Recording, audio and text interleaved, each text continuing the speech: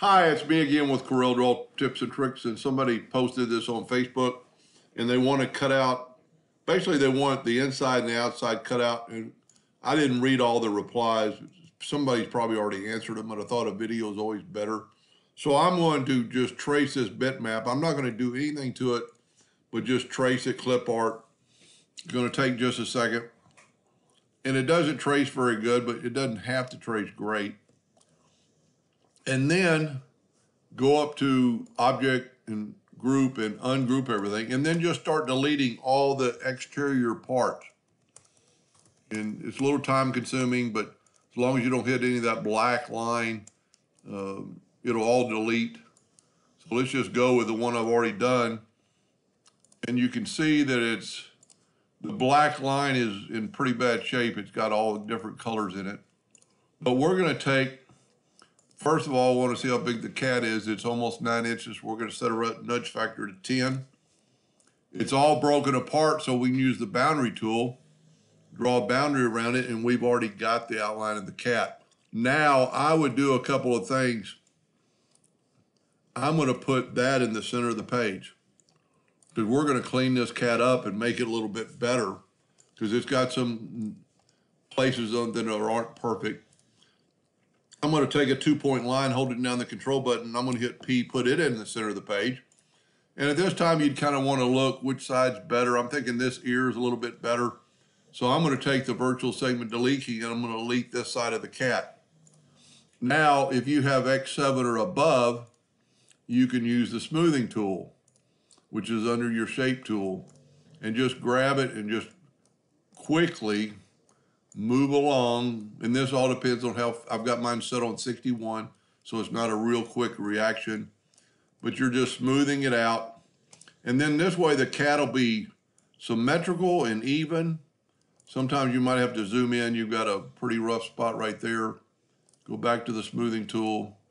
And all the smoothing tool is doing is taking away nodes that it does not need. Now, if you don't have X7 or above, you can always use the shape tool and delete nodes. Like I see part of something right there we do not need.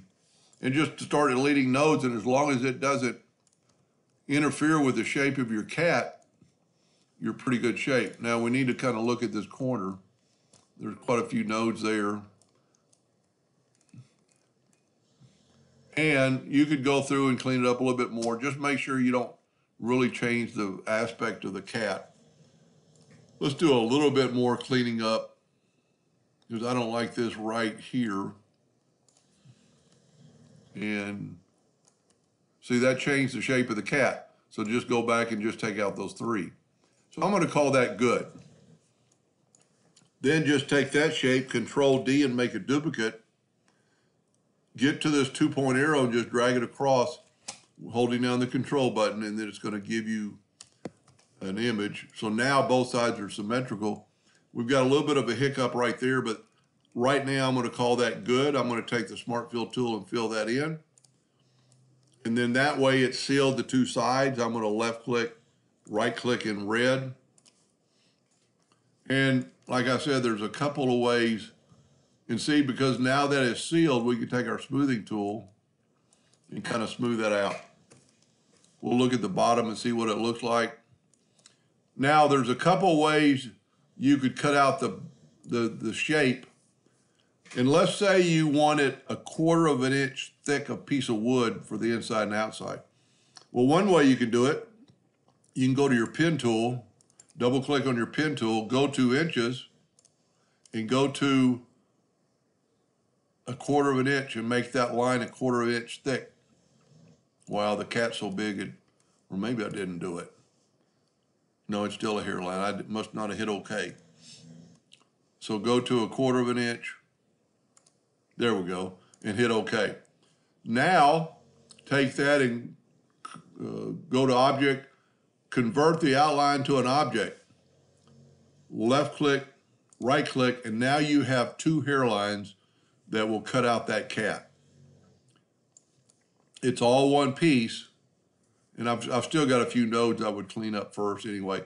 Or, so you could do that, and that's a pretty good way to do it. Or when you have this hairline, you can always contour it, go up to effects and contour.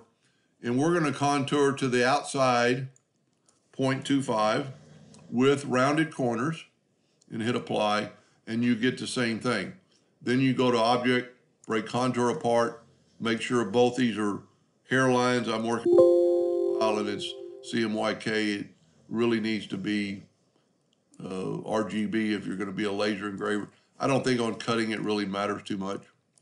But now you've got a cutout of a cat, and you've got two separate hairlines. So one will cut it out, one will cut out the outside. I hope that helped a little bit. Thank you for watching.